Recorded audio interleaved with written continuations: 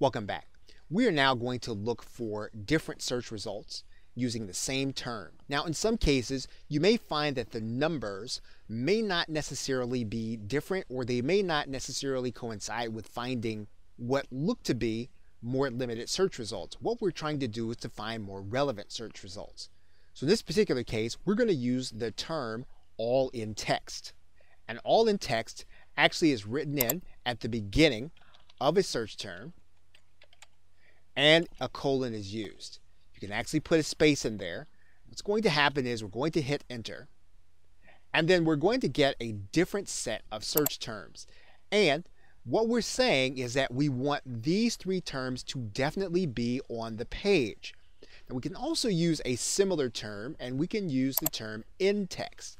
Now, in text is slightly different. You're going to notice that the search results are actually going to change. And so in this case, making sure that you eliminate the space in between the colon and the actual words will make a difference when you're using the in text command.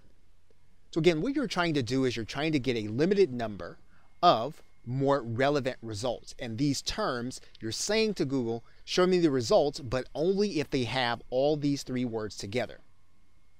Okay, so with that, thanks, and I will see you in another video.